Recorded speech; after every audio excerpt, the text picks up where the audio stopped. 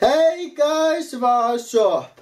This is Blaze the Movie Fan, and when using ice type moves, most people prefer using a water type Pokemon instead of an ice type Pokemon. And you know what? I don't blame them, because defensively ice is the worst type.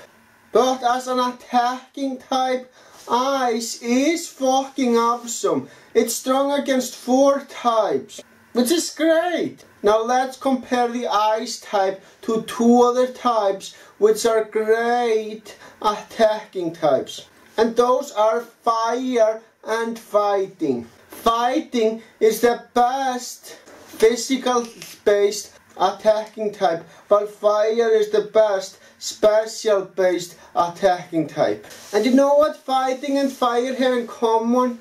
They both have a good amount of resistances. Fire has fucking 6 resistances, which is a lot. And fighting has 3, which isn't a lot. But the fact that fighting is resistance to bug as well as rock is fucking awesome. Now ice is only resistant to itself. Currently ice is the worst defensive type. But you know what? It doesn't have to be. Not only is it unfair that ice is only resistant to itself, it also makes no sense. Now most type matchups make total sense. But ice is neutral to so many types it shouldn't be neutral to, but instead resistant to. Now there's one thing that you need to keep in mind. It's not simply the fact that ice types are as snow. If that was the case, ice wouldn't be weak against fighting. You also need to take into consideration that thick snow exists. With that in mind, here are a lot of types ice should be resistant to, and my reasons as to why they should be.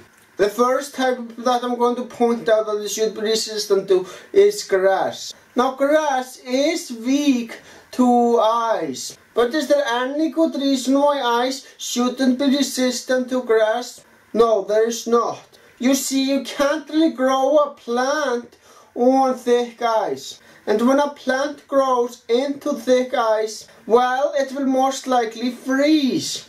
So yeah, ice should be resistant to grass, since that's very logical. Also, you know what rock and steel are known for? Is the fact that they are very defensive types. And I don't mean the fact that most Pokemon of that type have high defense stats, even though it's partly true.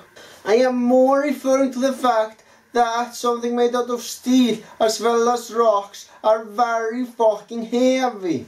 I mean, if you are somebody with ordinary strength and no super strength, and you try to harm a rock or something made out of steel, you will really do nothing at all and will end hurting yourself in progress. And same happens when you do that to thick ice. And because of that, ice types should also be resistant to normal. Speaking of steel and rock, these types are also resistant to flying type moves. That's because if a bird attacks a rock or something made out of steel at full speed, they will end up hurting themselves in progress. And they should also hurt themselves if they do the same with thick ice. So yeah, ice types should also be resistant to flying type because of that. Now I also think that ice types should be resistant to water. Now water types are resistant to ice type moves, and I don't see why it shouldn't be the other way around as well. Now some of you might make the argument that if you put an ice cube into a glass of water, the ice cube will melt. Well, I would make the argument that it isn't really the ice cube itself that melts. I would say that the ice cube melts because of the heat in the room. I mean, if you put a glass of water into a fridge that has ice cube in it, I'm sure that it wouldn't melt. So yeah, a similar things happens when I put a glass of Coke along with ice cube. But if a bunch of fucking water comes down in a very cold cave, of course that's not gonna do anything. So yeah, ice should be resistant to water. As for ground and dragon, well, I don't care that they are neutral against ice. Because quite frankly, I can't really think of any logical reason as to why ice should be resistant to those two types.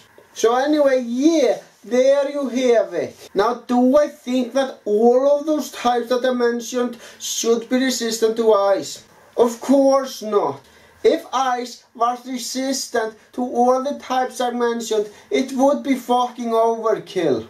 But it should be resistant to at least 2 of the types that I mentioned. That would make the most logical sense. I really hope that the makers of the game are watching this video and will take what I said into consideration. Because the ice type fucking desperately needs help. And it fucking desperately needs help as soon as possible. Because as long as ice is only resistant to itself, more people are gonna use a water type Pokemon instead of an ice type Pokemon to use attacking ice type moves. And again, I don't blame them. Well guys, that's all I gotta say. Thank you for watching and have a great day.